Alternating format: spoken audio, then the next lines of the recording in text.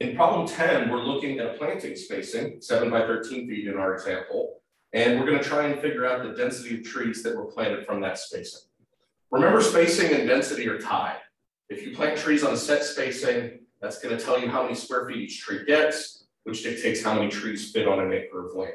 You can't just make up a spacing and a separate density. So let me show you the long way and then the shorter way to do this. So first off, let's figure out how much growing space each tree gets, which is going to be 7 feet times 13 feet, which is going to equal 91 feet squared. And that's the growing space that one tree gets. So I can draw it here as per one tree.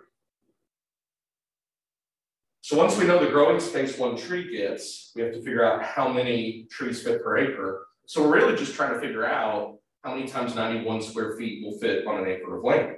So here's how we do that. We take the inverse of this ratio. So I'm going to go one tree per 91 square feet. And I'm going to multiply that by 43,560 feet squared in 1 acre of land.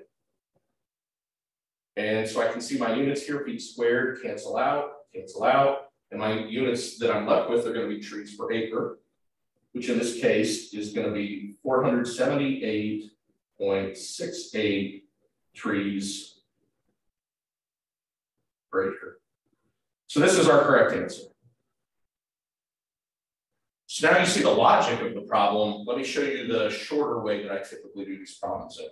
I'll just combine all these steps into one, and I'll leave the units out since I know the answer is going to be in trees per acre, and you can see why.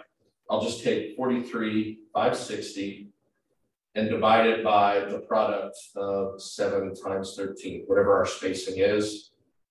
Order of operations here, you multiply 7 by 13 first, and then you do the division. And I'm going to round it also. I'm going to say 479 trees per acre.